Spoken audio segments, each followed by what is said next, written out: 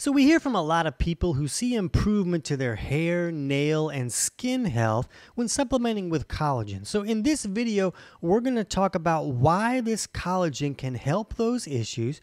We're going to talk about some circumstances where it's really not going to create improvements, and we'll talk about some malfunctions in the body that a person can correct so that they might not need to supplement with collagen anymore. Let's jump in. TC Hale is not a doctor and does not claim to be a doctor or licensed in any type of medical field. Don't be an idiot and use anything heard on the show as medical advice. This information should be used for educational purposes only, and you should contact your doctor for any medical advice. Now get off me. So collagen is found in our skin and bones and tendons and ligaments and cartilage and blood vessels and other connective tissues, and it's also found in your organs and even your intestinal lining. So it's very important in the whole structure of the body, and it plays a very important role in replacing dead skin cells and also giving that skill like the structure and strength to have that elasticity to your skin. So this is really important stuff, and we hear from a lot of people who see, oh wow, my hair really wasn't growing and I started supplementing with collagen and that really helped, or I was having issues with my fingernails not growing and such.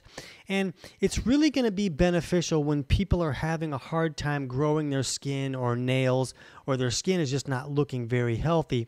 And it's not going to improve issues like male pattern baldness. That's not what it's going to do. That's usually different problems. But when someone can't grow hair correctly, it's very common to see this with female hair growth problems, where supplementing with collagen can really improve that issue. But the reality is that we shouldn't need to supplement with collagen. The body has the ability to make collagen. And it's not like supplementing with collagen, the body just like, oh, thank you for giving me that collagen. I'm going to use this as the collagen to grow this hair or strengthen the skin.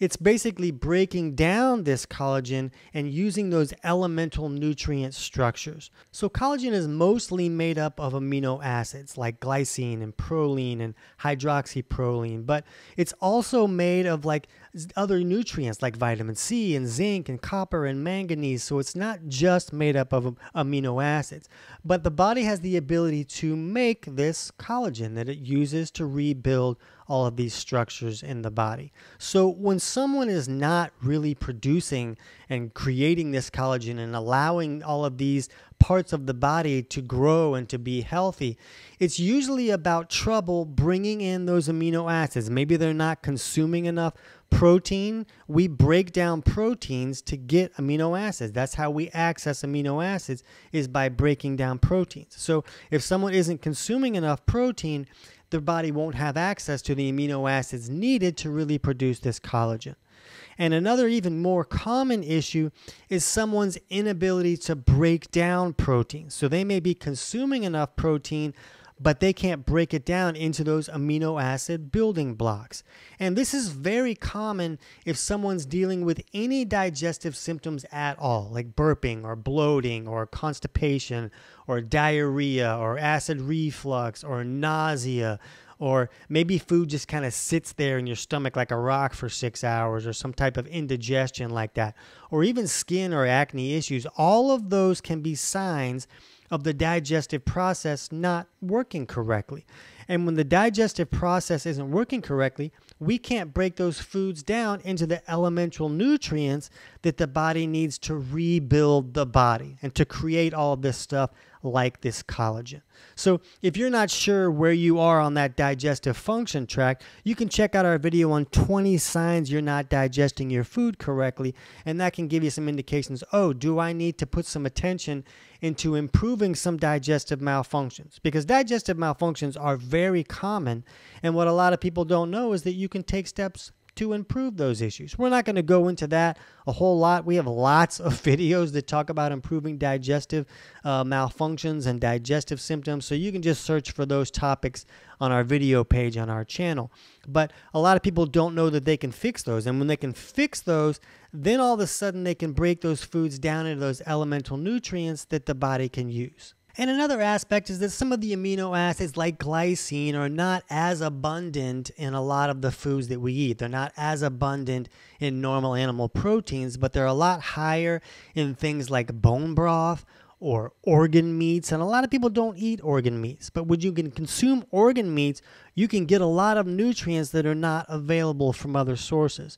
And a lot of people see a lot of improvements to this hair, skin, and nail health when they're doing things like drinking bone broth. Bone broth is a great way to access a lot of these amino acids and other nutrients that the body needs to build this collagen with. And it comes in this easy to access source. When you're drinking bone broth, basically like these bones and other vegetables or other foods have been cooking in this water for hours or days, and then it makes it a lot easier to access those nutrients. A person doesn't need to digest those nutrients. They're already broken down and easy for the body to access. So bone broth can be a great way to access a lot more of these amino acids. Maybe eating organ meats, or even just taking grass-fed liver pills. You know, a lot of people don't want to eat liver, but they're okay taking a grass-fed liver pill, and that's a great way to access some of those nutrients.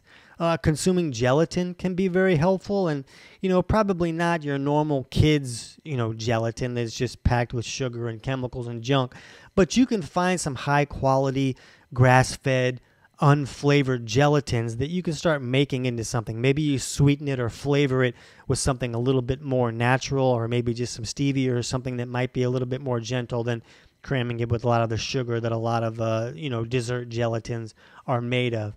And a person can also just supplement with collagen. And there's lots of brands out there. I'm not going to give you a brand or anything. You're going to have to do some research. But there's a lot of grass-fed beef collagen that I'm a big fan of. And you'll also see hydrolyzed collagen out on the market. And that just means that it's a little bit more broken down and a little bit easier for your body to bring it in and utilize the nutrients in that collagen. So we'll hear from a lot of people who will use some type of supplement like this, whether it's a collagen supplement, or they're going to drink bone broth, or have more organ meats, or some grass-fed liver pills, or gelatin, or something like that, where they'll use these things where those nutrients are a little bit easier to access than breaking down like a dinner of liver. And they'll find a lot of improvement just by using these supplements to bring them in. But then if they correct digestive malfunctions that are restricting their body's ability to access those nutrients in the first place, then all of a sudden they don't need to supplement with those collagen supplements or these other things anymore, because the body is able to access those nutrients from the food that they're eating. Now, they might need to consume a little bit more foods that would have a higher level of these types of amino acids and other building blocks of collagen. Things like chicken skin or these other organ meats or bone broth and things like that can be helpful too. But when they can break down those foods, it's easier to access those nutrients, and then they might not need those supplements anymore. So if you test out some of these things, let us know in the comments how it works for you. And if you want to dig deeper into understanding, do I have digestive issues, you can jump over right now and check out our video on 20 signs you're not digesting your food correctly. I can't wait to hear about your results.